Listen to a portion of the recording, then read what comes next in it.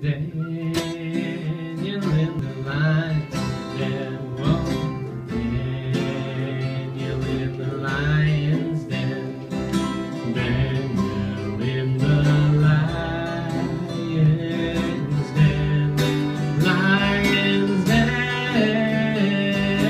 Now is the needed time. Oh, now is the needed time. Oh, now is the needed time.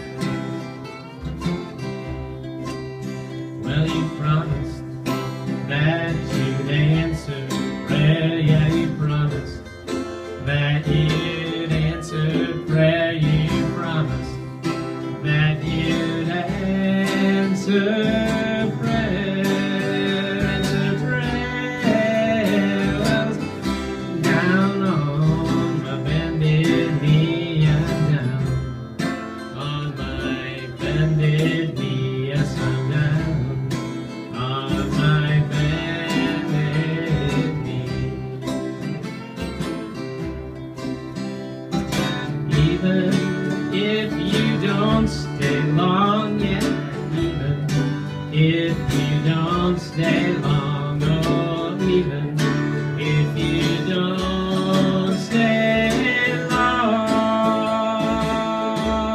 oh Lord, won't you come by here, oh Lord, won't you come by here, oh Lord, won't you come by here?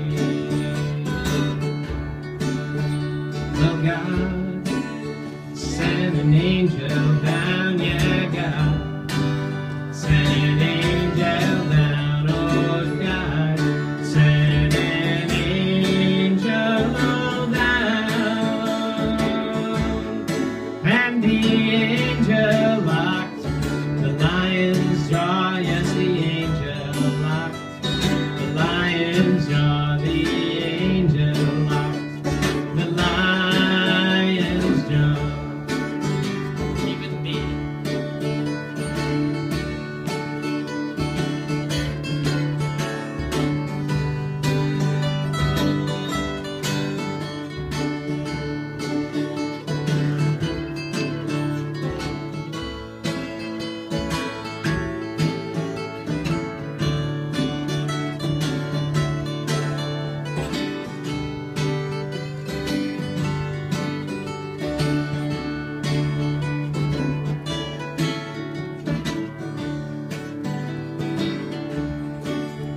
Oh, Jesus, won't you come round here? Yeah, Jesus, won't you come round here? Oh, Jesus, won't you come round here? 'Cause now is my needed time. Yes, now is my needed time. Oh, now is my needed time.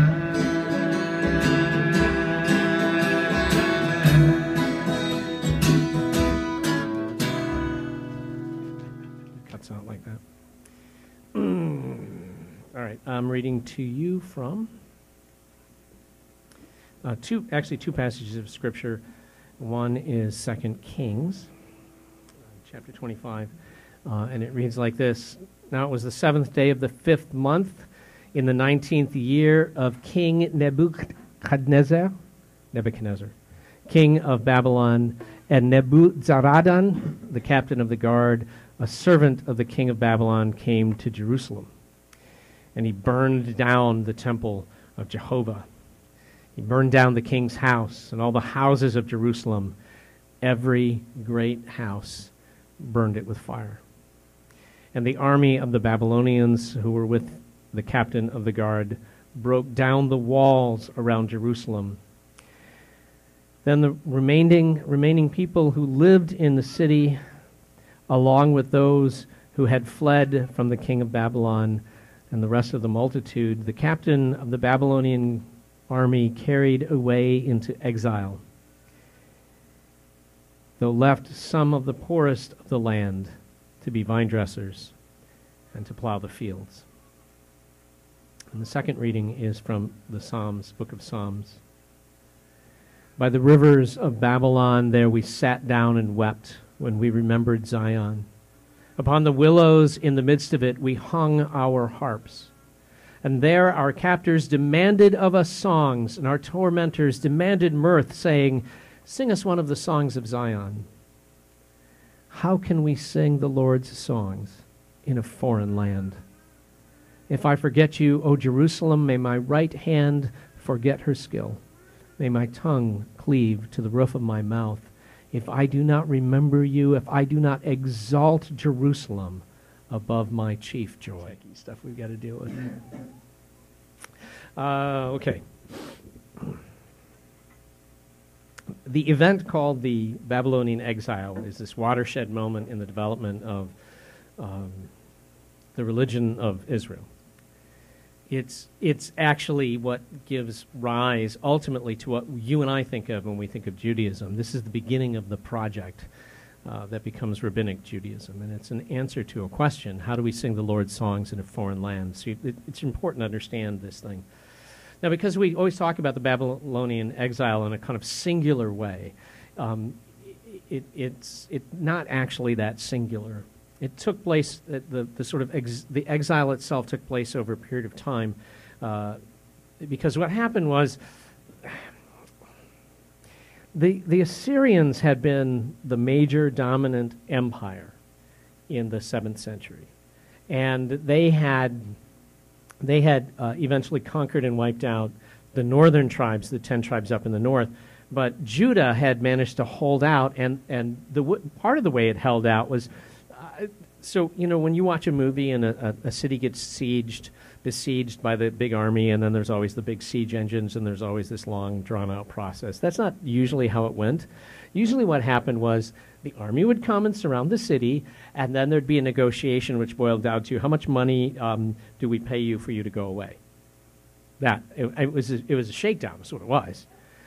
Because, you know, let's be honest, people, the problem with war is no matter how bloodthirsty you are, there's still a chance you're going to get killed. So you kind of don't want to do that if you can avoid it. And if they're going to pay you money, so much the better. So they would arrange these tribute arrangements where smaller nations would become client states of these larger empires. And so Judah became a client state of Assyria. And then the Babylonians came along and wiped out the Assyrians, defeated the Assyrian Empire, and so suddenly Jerusalem was looking at Babylon. So there was some argument about how they should solve this problem. Some people thought they should side with Egypt against Babylon because Egypt was the other major empire. Some people thought they should side with Babylon. There actually ended up being a period of time where Israel said, okay, here, take some money, and became a client state of Babylon. And during that period of time, that was the first piece of the exile. There were, 10 or 20,000 people who got removed from Jerusalem. This is top echelon people, people with government skills, people who could read and write, people with some financial resources, along with lots and lots of money, removed from Jerusalem and brought to Babylon.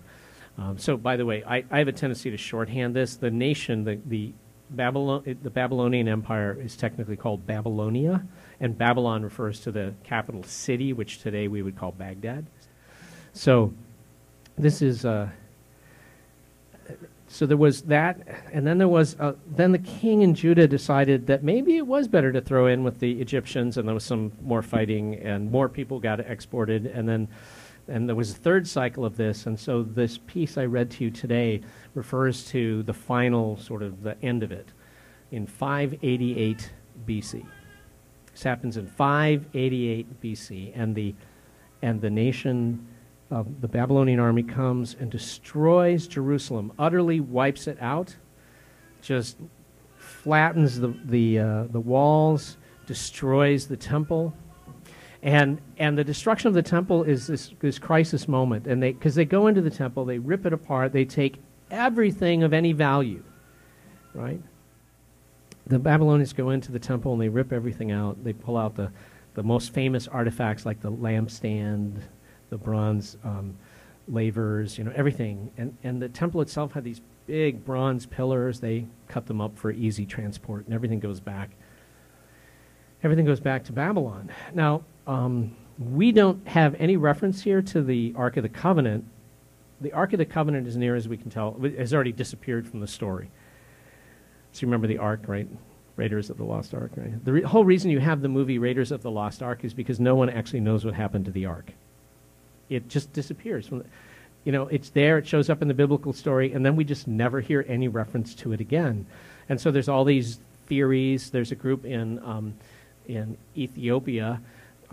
There's a church and a monastery in Ethiopia, and then they say they've got it, that Solomon sent it with the Queen of Sheba for safekeeping in Ethiopia, and that they've been guarding it for centuries. But they won't show it to anybody, so no archaeologist has had an opportunity to sort of check this out. And then somebody else said the Knights Templars took it to Scotland. I don't know. Nobody knows where it is. But everything else that marked the temple is gone. The temple is destroyed. The city is destroyed. And this is what creates it's actually called an existential crisis. This is what creates the existential crisis for the people who'd been living in Judah, because for them, their religion had been focused entirely on, the ones who actually worship Jehovah, because remember, a lot of them didn't, or had a kind of a flexible view of religion and worshiped lots of gods. But the ones who worship Jehovah, and especially the ones who only worship Jehovah, were troubled by this, because suddenly, what does that even look like? What does it mean to be a worshiper of Jehovah when there's no temple anymore, when there's no holy city anymore? That the temple was the spot. I mean, that's where the divine intersected with the temporal. That's the one place in the whole world where there was the divine presence. And now, where's the divine presence? What does it mean? And this is what starts the question being asked. And so, as they begin to answer the question, how does one follow Jehovah? How does one sing the Lord's songs in a foreign land? And here in the book of Psalms, the word Lord actually is just a cover for God's name. It actually says Jehovah back there. That's what behind it is Hashem, the name, the four letters which designate the actual name of God, hiding behind the translation Lord. So it's really, how do we sing Jehovah's songs in a foreign land? This is the question that they're asking, and the rabbis begin to try to solve this problem, and they keep working on it. And they have the crisis is only going to last for them about 70 years, and then the temple will be rebuilt and rededicated. And then there'll be a temple again, and the resumption of the traditional style of worship and the animal sacrifices. But once the project has begun, the rabbis keep on it for about 5 centuries until the temple is destroyed again, this time by the Romans in the year 70 A.D. And so by the time the Romans destroyed it, we have already constructed the foundation for what we think of today as Rabbinic Judaism. And that's what survives. It wouldn't have happened if it hadn't been for this event. So every modern Jew today inherits, in essence, the question, the answer to the question that starts here in the Babylonian exile. I should mention that not everyone ends up in Babylon. A whole bunch of people fled the other direction, and they went to Egypt. And so what you end up with is, during the time of Jesus, there were 3 very important centers of Jewish thought and concentration of Jewish worship, religious worship. One was Jerusalem, and then the other 2 were Babylon and the city in Egypt called Alexandria. And so these were the 3 main places where you had really significant Jewish communities doing really significant work. It was the work of the rabbis. But in terms of the work of the rabbis, the biggest work was being done in Alexandria and Babylon. That's where they were really doing it. Because in Jerusalem, there was the temple. Okay, so history lesson. What does that mean for us? We actually understand their experience. Okay? I mean, think about this for a second. How did they define themselves, those who worship Jehovah? How did they define themselves as worshipers of Jehovah? Who were they? Their definition has to do with the city of Jerusalem, the holy city, has to do with the temple, has to do with the sacrifices. Everything is connected to that. That's especially true for the priests, but it's true for anyone who regarded themselves as a follower of Jehovah. Right? I mean, the prophets have been screaming, the idols are nothing, the gods of this world are nothing. And now there's only one God. And now the destruction of the temple implies that the one God has just been defeated by the nothing. And so this is a shattering, faith-shattering event. And what do you even do with that? And the reason why that's relevant to us is because you and I have the same kinds of experiences in our lives. I mean, think about how we define ourselves, right? If somebody says, well, tell me about yourself, what do you do? Well, you tell them about your work, right? You define yourself as student, as, you know, as worker, as professional. I mean, everywhere I go, this is actually true, I'm either Pastor Tom or Reverend Tom. I mean, even my dentist. Okay, so not my dentist himself. He's like, hey, Tom, how you doing? I'm like, hey, Doug, I'm doing good. But when I get a call from the office to remind me about an appointment, they go, Reverend Tom, this is so-and-so from the dentist's office, just reminding you that you have an appointment. Thank you. Reverend Tom. Who will I be when I retire, right? I mean, my self-definition includes preacher. Somebody says, who are you? You know, what are you? Part of my answer is preacher. You know, the list of things that I define by, theologian, preacher, pastor, right? What happens when I'm retired? Where does that go? Or if something happened to me that prevented me from, like if I had an accident or a medical crisis, what if I lost my voice? Who am I if I can't preach, right? And it's not just what we do. It's not just our occupations. Don't we define ourselves also by our relationships? Because we have names for who we are. I'm a father. I'm a grandfather. I'm a husband, right? So what happens when life tears that apart? What does that mean? What does a word like widowed even mean? Who am I if that word is the word that describes my experience?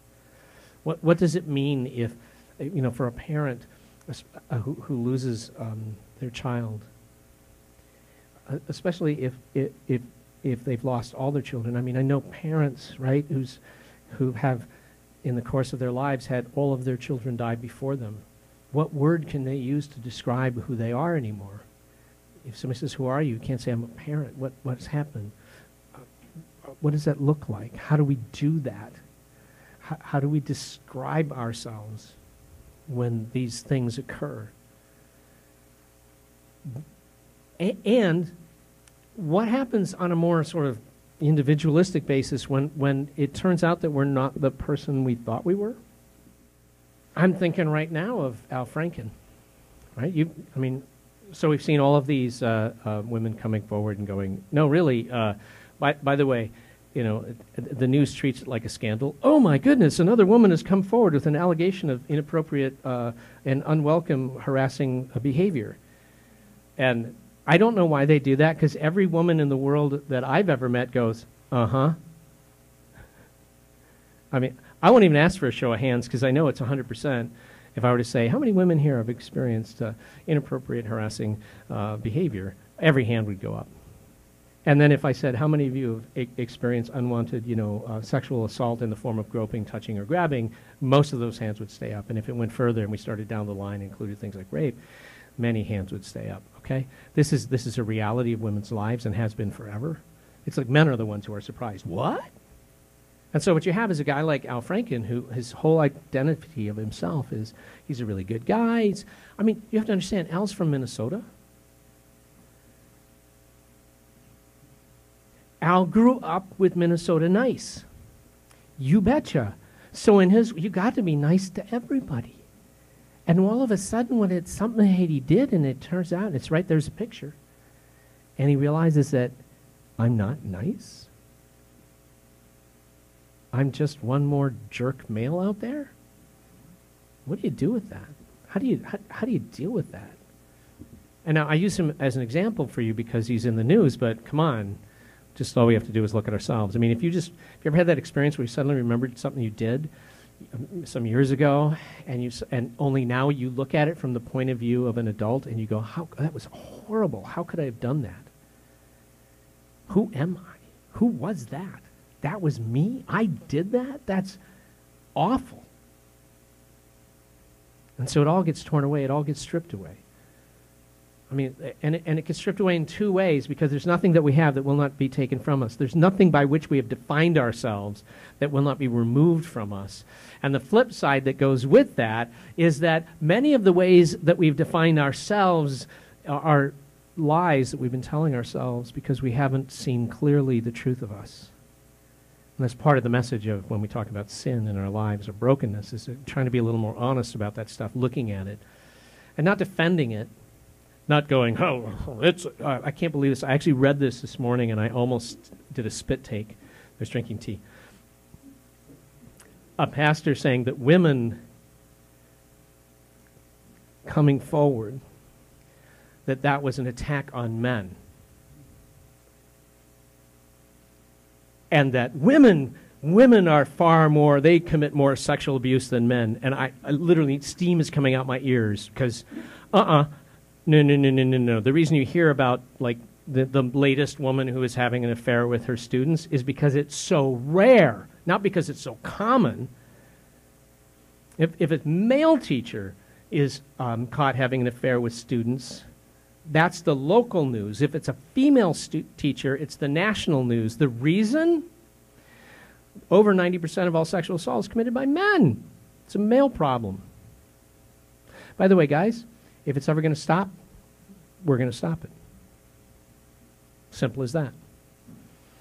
In ourselves and in the guys next to us, by calling them on it. That's the only way it's going to happen. We have to stop it. What I want you to understand is that the longer we live, the more of how we define our reality is torn from us. And the more clearly we see ourselves, the more we realize that the story that we've told ourselves about ourselves is not true. And we find ourselves wondering who we are. And trying to figure out, is there some solid ground on which I can stand? Some place unmoved where I can define myself. And that's what we preach in the church. That's the message of Christianity. That God in Christ, by the blood of Christ, we are defined as children of God, as heirs of life, that we become God's people, and that nothing can change that, and nothing can shake that, and no matter what happens around us, that truth is unchanged.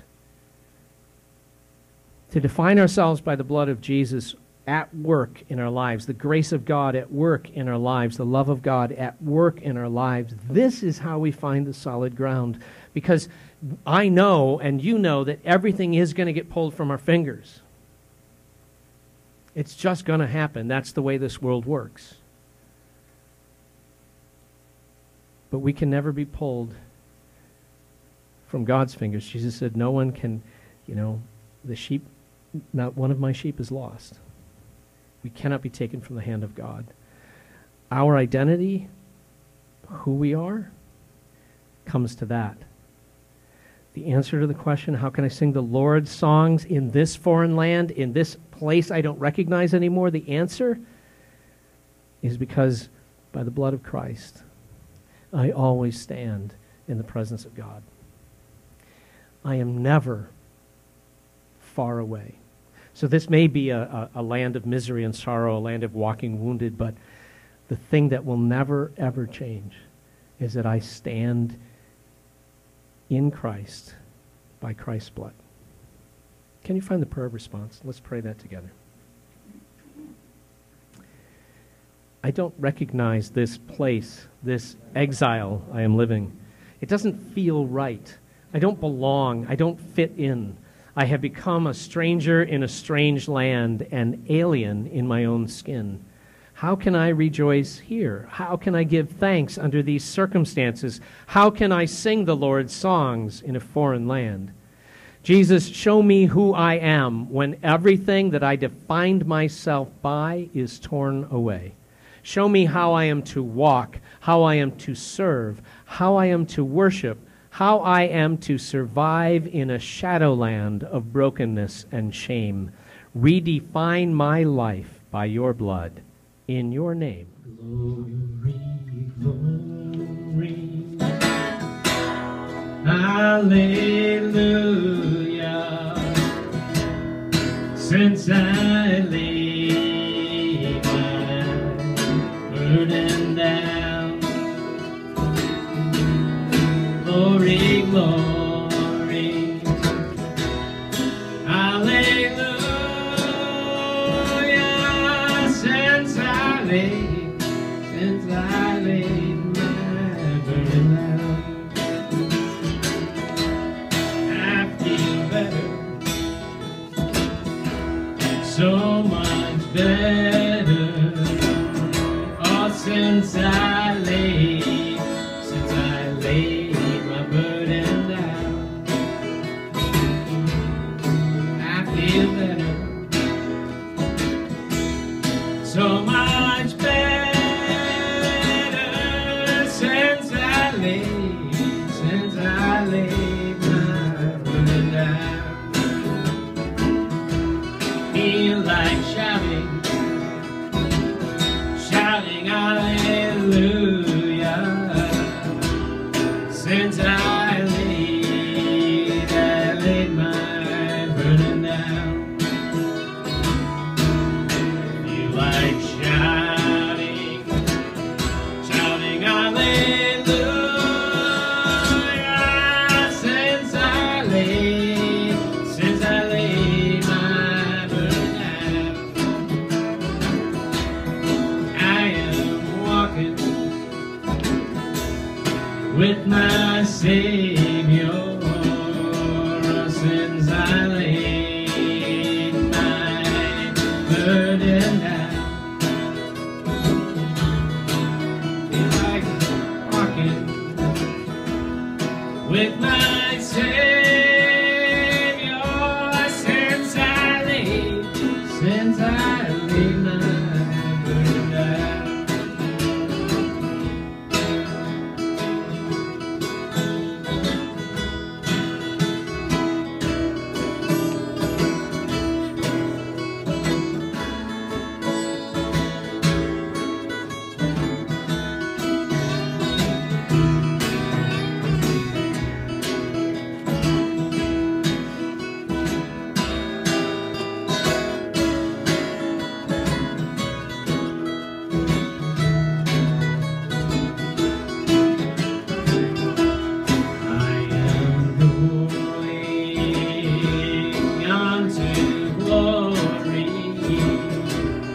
Since I laid my burden down, I am going on to glory. Since I laid my burden down, will the circle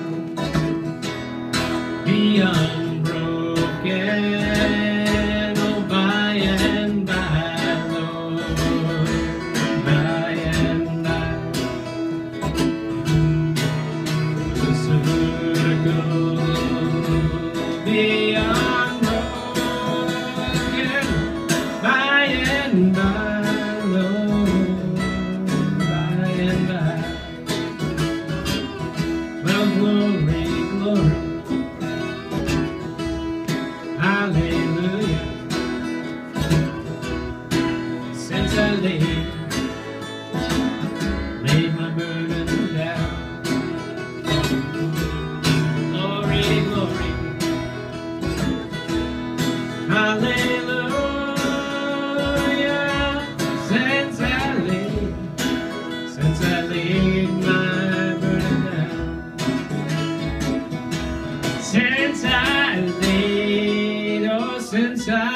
laid my burden down, I laid my burden